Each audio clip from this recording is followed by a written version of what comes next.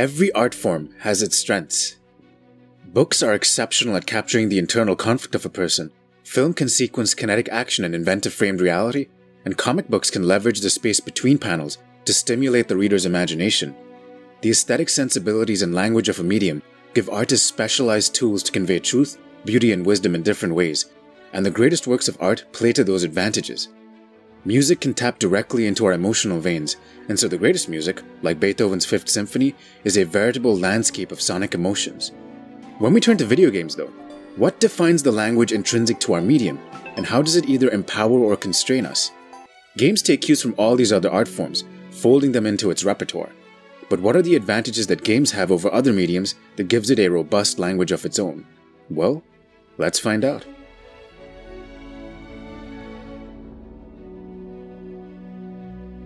The philosopher Clive Bell claimed all art forms have an intrinsic set of formal constraints that frame what that medium can do. Paintings are flat representational structures that use brushstrokes as its modular pieces, just as poetry uses words, comics use panels, and music uses notes. Even dance has acquired a formal language of its own, but it did take a while for that to happen. Of course, art forms can mix and match between disciplines, and the lines between them are not impermeable, but it's worth considering what makes any given medium truly unique. If we turn to games though, what are the brushstrokes of our medium? Fundamentally, it's mechanics. They can be hard to define, but the best description of what they entail is what Chris Crawford calls verbs. They are abilities enabled by the rule substrate of a game that allow a specific form of interactivity. In video games, the first verbs were maneuver, like in Space War, hit, like in Pong, and compete, like in, well, the both of them. Our verb repertoire has expanded since then, incorporating adventuring in Zelda, jumping in Mario, and shooting like in Gears of War. This is the color palette of game creators, and like any other craft, mechanics can be combined together in interesting ways to create emergent meaning. Games are exceptional at spatial reasoning and mapping collisions, and so they are inherently good at action. In movies, the expression is show, don't tell, but in games, it's do, don't show. Non-interactivity isn't inherently a bad thing though. However, if you can convey something using verbs instead of another medium's tools, these games tend to get celebrated. There's a reason Pac-Man and Tetris are the most iconic representations of what a game might be. These games create highly engaging systems for us to learn and improve in, all while being instantly gratifying to interact with. What's interesting is that game designers can manage the level of tension in a game by modulating the level of difficulty and fun a player is having, and often, this actually mirrors the story structures of other mediums. For example, in Tetris, the difficulty and complexity is always ramping up as blocks get faster. You have an overarching external goal in securing the most points, and an implicit internal goal motivated perhaps by the need for mastery or order in the play space. The game also always ends in failure, which actually makes it a tragedy if you think about it. Escalating tension and the ability to adapt and overcome is ultimately what most stories are about, and even the most abstract games share this narrative thrust. With games, we don't witness the protagonist vicariously like in other mediums, but embody the role in all its conflicts ourselves. Flow theory, which outlines how challenge and a player's abilities need to rise proportionate to one another, can be molded to map onto 3-act structures, the hero's journey, or even nonlinear templates like in Detroit, to create a tacit form of narrative interactivity. In games like Left 4 Dead and Alien Isolation, there are even AI systems in the background that actually monitor the level of tension felt by the player, and then change the emergent game experience to make sure the player's sense of engagement is optimized.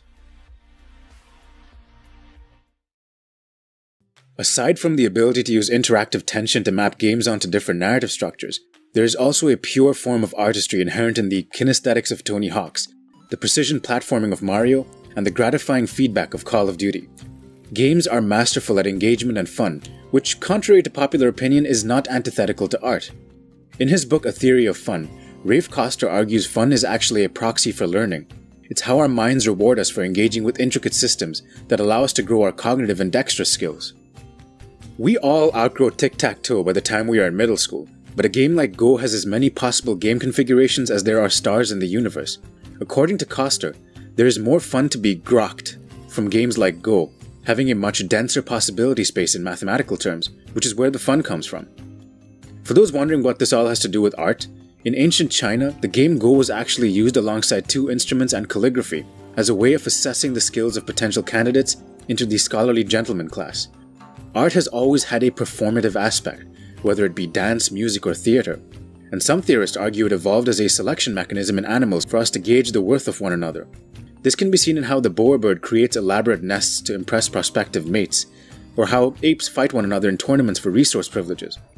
Play and art both share a common lineage, that being ways of improving ourselves or impressing one another, which is why we have no problem with the idea of calling Roger Federer an artist.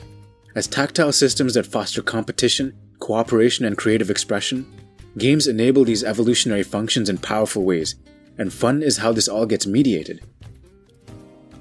Fun creates a kinetic sense of engagement, which also gives creators the ability to leverage the tools of pacing and progression in more visceral ways. The intensity of the action on screen can be mirrored by the actions on a controller, so an exhilarating boss fight with your nemesis and brother Virgil in a game like Devil May Cry 3 feels more compelling because of the creative feedback and feel of the controls and moveset, heightening the narrative tension. A whole range of thematic emotions can be heightened by layering and interactivity, whether it be exhilaration in Shadow of the Colossus or whimsical exploration in Proteus. To be fun is to simply provide direct feedback, have the world be responsive, and to see your actions have consequences. In game design terminology, this is often called feel, and it can be used to enhance imitative representations in a simulator like Gran Turismo, or designing skillful precision challenges in Super Meat Boy.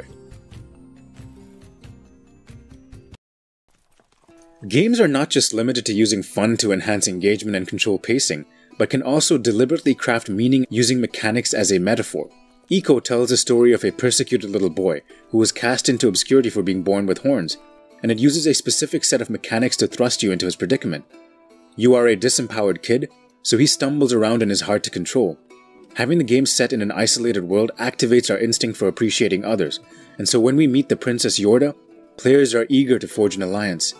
The game reinforces this by forcing you to hold down a button to grasp her hand, and solve puzzles that require cooperation. To create a sense of empathy for your partner, the game strips away a traditional health bar, and instead ties your success to the well-being of your partner, an ingenious way to get players to be selfless. Brothers: A Tale of Two Sons makes you control two brothers with two different analog sticks, and the conflict inherent in these mechanics is a metaphor for the conflict between the brothers. Journey mirrors different stages of the hero's journey using different forms of interactivity, conveying themes as universal as death and resurrection by simply using movement through space. In survival horror games, you are made to feel powerless in the face of overwhelming forces, usually by limiting resources and reducing the player lexicon. The power of interactivity is that it can be purely about skill for the player in our world, or try to mirror the states of characters in others, being engaging for either playful or narrative reasons, depending on what the authors are trying to create. Interactivity is not exclusive to games, being implicitly a part of theater, books, and comics, but games provide a much wider tapestry for reader expression. Interactivity means the work of art responds to the input of the receiver, and changes its structure accordingly. Indiana Jones is a pulp adventure framed with excellent cinematography, but Uncharted takes the formula and layers in interactivity. The Lord of the Rings is a high fantasy epic, just like Skyrim is, and both leverage much of the same world building and lore language. However, Skyrim has additional tools to enhance a player's immersion in its world. But what differences do these similar media have in their respective mediums? In Uncharted, the best parts of those games are the set pieces, where the player literally assumes the role of actor, director, and participant all at once. However, Indiana Jones is more tightly paced, frames the action better, and can lead the viewer through its story with more verve, and so recognizing the limits of a medium is also important. With Skyrim, the fidelity and believability of the world may never match Peter Jackson's or Tolkien's epics, but the game allows you to take quests at your leisure, uncover the mysteries of the world organically, and forge our own identity and narrative within the confines of its universe. A game like Half-Life combines these two features and gives players both a sense of agency as well as a directed thrill fest, but what it also pioneered was a sense of immersion. There are no cutscenes in these games, they take place in the logic of the world. This really started with the old text-based adventures like Zork and the best-selling Myst series, and also shows its hand in the unfairly derided walking simulators. In any case, this is perhaps the core strength of video games, what we will call immersion, where a world feels more real because its geometry exists for us to explore, and our participation in these worlds makes us feel like an active agent in the unfolding drama. There are three types of immersion. The first is world immersion, where there seems a compelling and engrossing backstory to the universe you inhabit, which is conveyed to you through the environment. This was called the mise en scène in other art forms. Just look at the brilliant, obtuse story of Dark Souls, and how a tale that subverts the traditional hero's journey is actually hidden in the game's environment, items, and lore, and not explicitly told to you. The Art Deco underwater dystopia Rapture in the game Bioshock is perfectly molded by its architecture, sound, and audio logs, and shows us the remnants of a world paralyzed by wanton self-indulgence in subtle but powerful ways.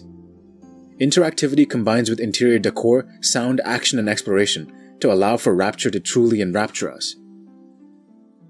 This type of immersion doesn't just exist in the context of a narrative, but can actually be a world that exists parallel to ours. Game creators are building worlds out of whole cloth, and some spend more time there than they do in the real world. World of Warcraft is effectively a fantasy novel come to life, and players convene there with others as they would in the real world. Games like Second Life are built around socializing in an abstracted cyberspace, and a whole host of multiplayer games give a sense of community that seems lacking in the real world. Game designers are not just storytelling artists, but engineers of new societies, manufacturing worlds we feel compelled to get lost in.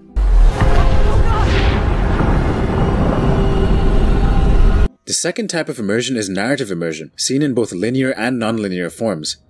The first is like playing the role of Master Chief in Halo, a powerful super soldier tasked with saving the world, except through systems, mechanics, and challenge, gets you to act out the hero for yourself. We are taking on the role of a protagonist like Odysseus in the Homeric epic The Odyssey, as opposed to remaining passive observers. The utilities of stories has been argued for centuries, but most agree they serve as metaphorical guides for how we should act in the face of adversity, or when challenges confront us. What better way to do this than by embodying the role ourselves?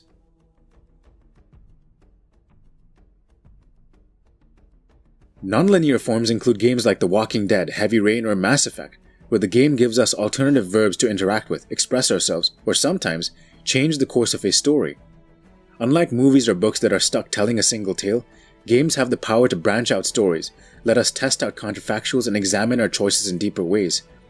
Children engage in improvisational play from the time they are 2, acting out stories in dynamic ways to create coherent models of reality.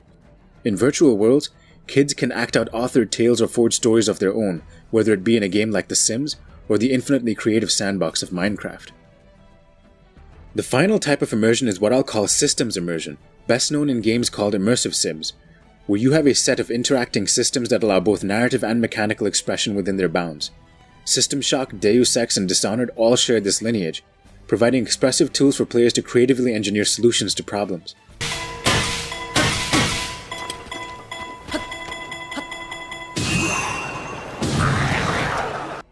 Many argue the fact that games are play undermines their integrity as art pieces, as this is simultaneously frivolous and of evolutionary utility. But ultimately, play is most likely a way for us to practice skills we need as a species in a relatively safe, low-cost environment.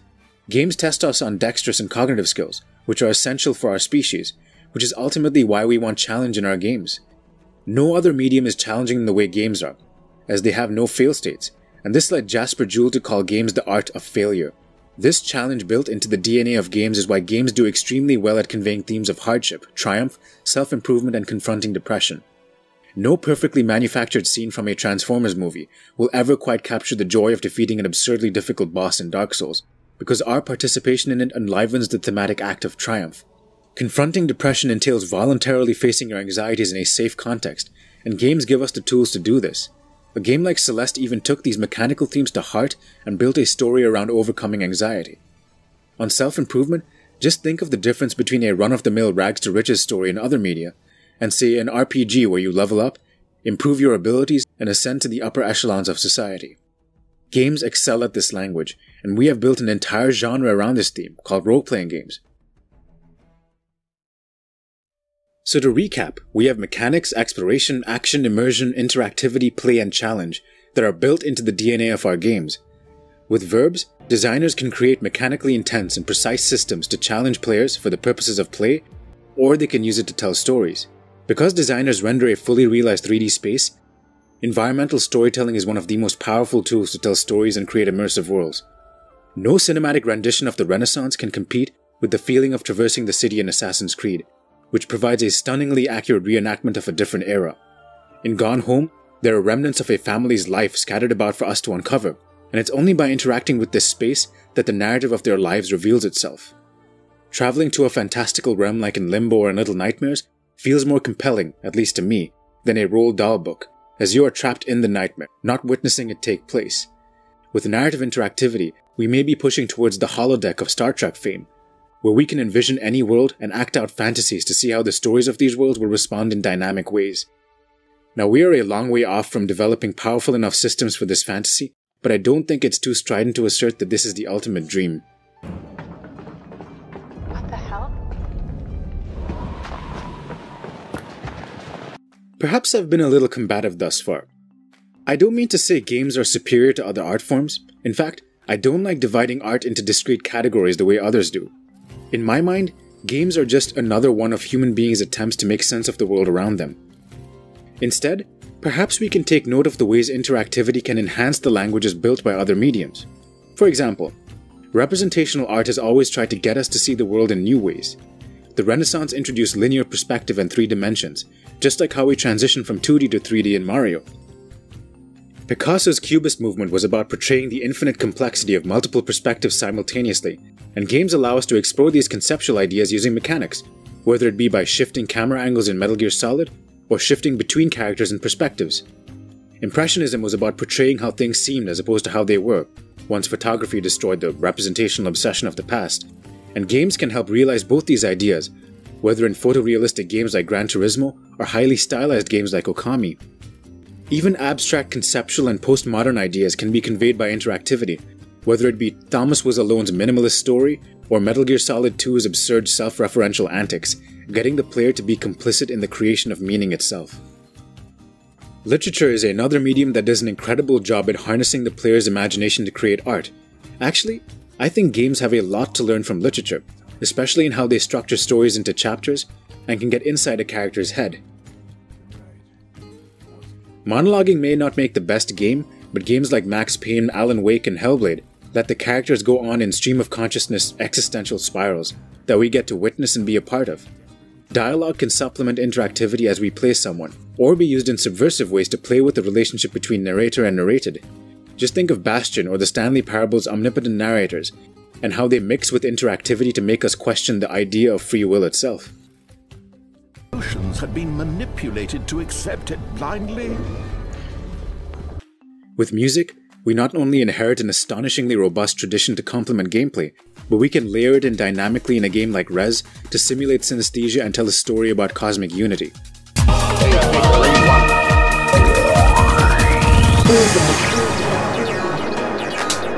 Maneuvering through space can be a musical act like in Sound Shapes. It can cue gameplay and pacing like in Rayman Legends, or can merge with gameplay to tell a thematic tale of triumph like in the Ginzo Tree level of Ori and the Blind Forest.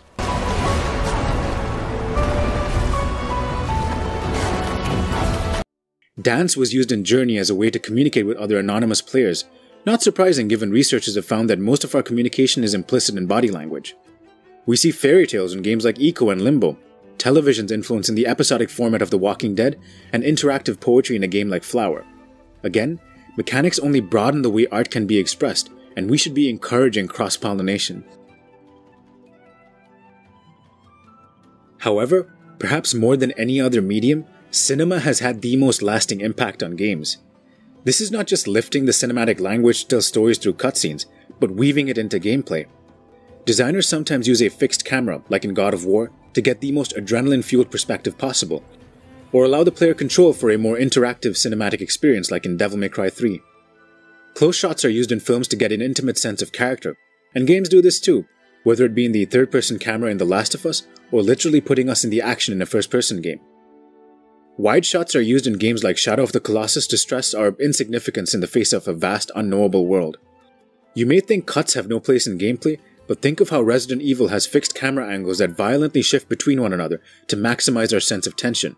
Or how about no cuts, like the latest God of War, which does everything in a single shot to maximize the immersive trance. Where it really gets interesting though is when we think of the possibilities of blending all these tools together to create interactive storytelling experiences. Imagine Breaking Bad, but with the ability to alter the course of the story, an action scene in a Kurosawa film but with us as co-directors, or a Dostoevsky novel that branches outward all due to our moral decision-making. Oh no.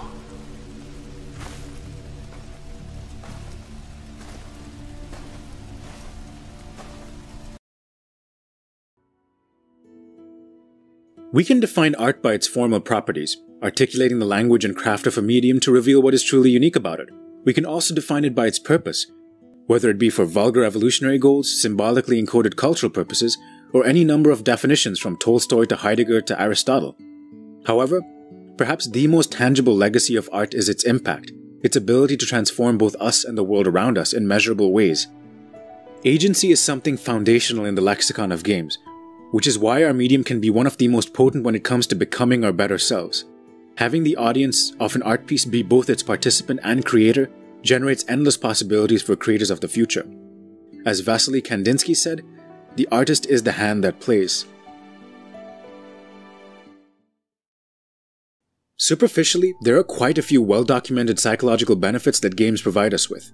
Games create a sense of flow that arises out of having a challenge that matches your abilities, the option to cooperate and collaborate with others in massive projects, and the joy of engaging with systems that want to teach us cognitive and dexterous skills for the challenges of the real world. However, is it possible that we can marry art with education and play to transform our world in ways previously thought impossible? In her book Reality is Broken, Jane Mcgonigall argues that games provide a vision for how reality ought to be structured.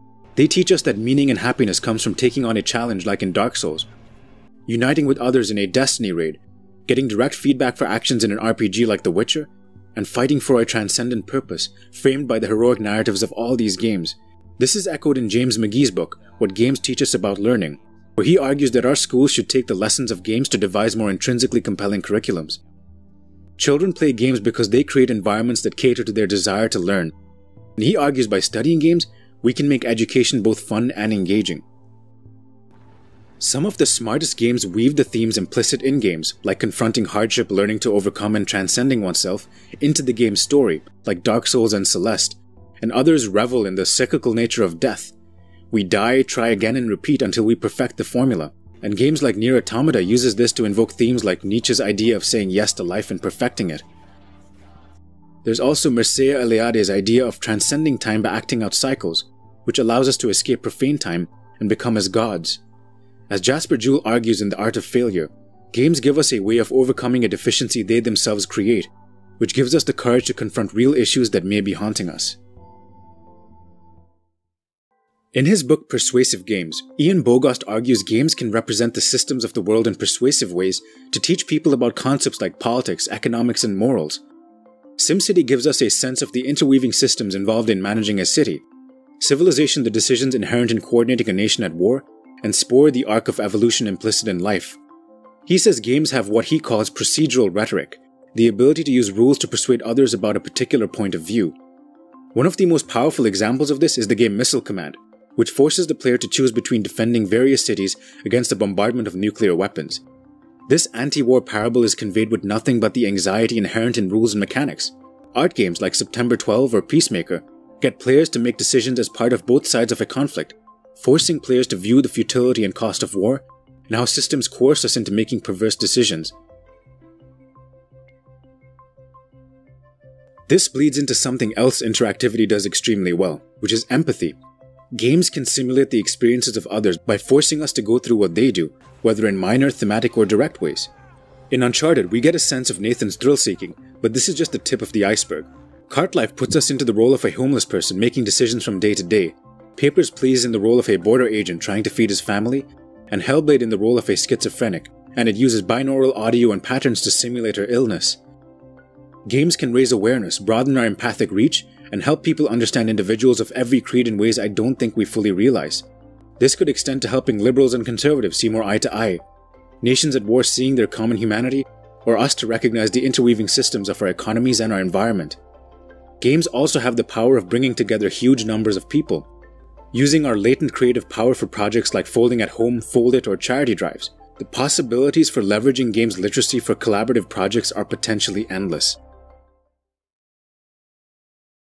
Video games are still a very young medium, despite games in general existing for centuries, and we have yet to truly flesh out its unique vernacular in fun, engaging, and transformative ways.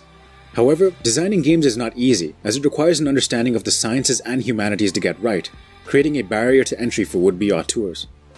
As gaming literacy improves though, and more people come to appreciate the powerful language of interactivity, I have no doubt there will be more interdisciplinary collaboration that will birth experiences we can hardly envision. The future of games and the future of art are intertwined, and I for one am excited to see where they take us. Thank you so much for watching, guys. If you have any more ideas about this topic, please leave them in the comments. And if you want more content like this, please subscribe. Thanks again, and I'll see you next time.